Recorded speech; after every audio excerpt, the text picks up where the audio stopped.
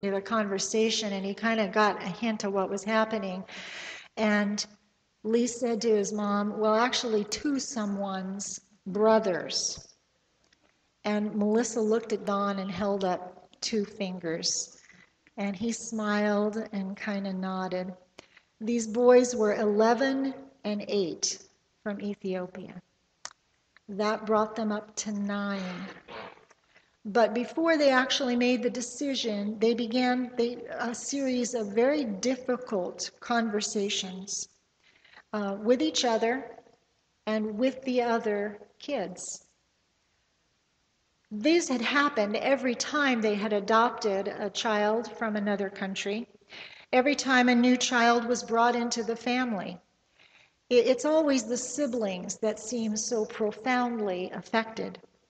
And if it were a Disney or a Hallmark movie, there'd be one big conflict moment, and then everything would be resolved, and everyone would live happily ever after, theme music and credits and over, But real life is always messier than that. It's odd though, when parents decide to add a birth child to the family, they don't usually consult the other children. Not that there isn't plenty of sibling rivalry in birth families. But when parents decide to adopt a child, it's very different, and there is usually that discussion. If the children who are adopted represent other cultures and races and nationalities, if the children speak other languages, there are many things to consider, and it has a huge impact on the family. Melissa and Don started with 4 birth children. They adopted 5 older children from foreign countries. Eventually, with time and patience, they created a family. In biblical terms, they created a household. And for those children, they created a home. God works, in a very similar way. God works in that very same kind of way.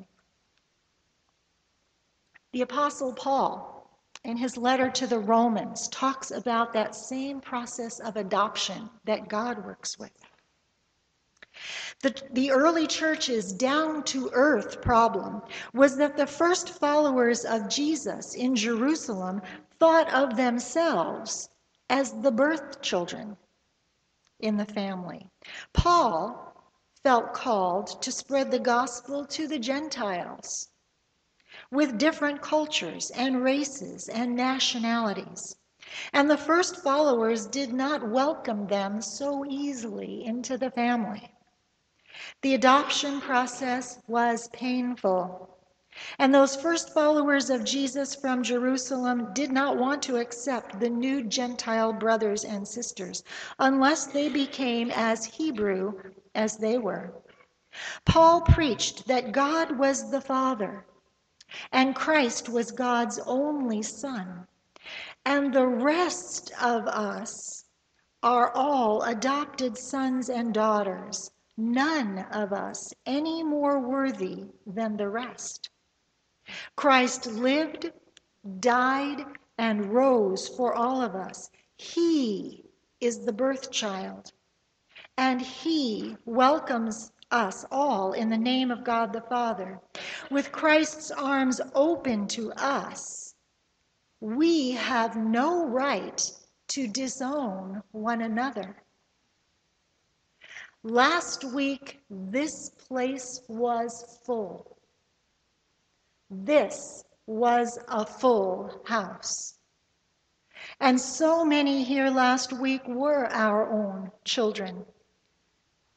Their children, our sisters and brothers and parents, the whole tribe gathered strong in one place. And it felt good, yes? I heard more than one say, I wish it could be like this every week. A homegrown tribe is the most comfortable way to grow a church, to grow a family. But it isn't the only way. God adopted us. God took us all in, so unworthy, so unlike God, so unlike his son, Jesus. And yet, we are so loved and so accepted. God took the chance with us, went through the trouble with us, took a risk with us as adopted heirs to the kingdom. Adoption. There's a little church in a cornfield in Indiana. Prettiest little church you have ever seen, built in 1862. Attended now by 14 of the nicest folks you'd ever want to meet. Actually, probably fewer now. I preached for them one Sunday, and they proudly showed me around the building, clean in a way that you gotta trust me, clean in a way you find remarkably consistently in Indiana. One of the places they showed me was the nursery. The nursery. All fixed up, I'm not gonna cry. All fixed up with a crib and a rocking chair with a quilt on the back. I wanted to weep, thinking that these folks were prepared for young visitors, visitors who never came. I quietly asked one of the women if they got many visitors. She said the nursery wasn't for visitors. It was for their own families when they came to visit, usually at Christmas and Easter.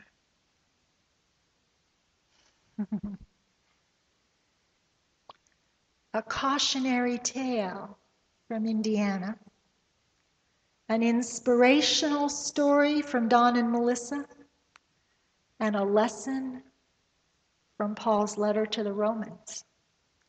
Adoption. All over America, all over the world, the church families that grow are the ones that have learned to nourish their birth children and learn to adopt from outside the family, even those who are very different from themselves. The churches that grow know how to create a full house by seeking out those in need of a home and by adopting those who God brings to them. And different might be just those raised across town or someone whose life has shaped them much different from themselves. It isn't the easiest way to build a family, but if we build our house this way, we will be building in accordance with the plans of the great builder, and we will live in hope that God will bless this house.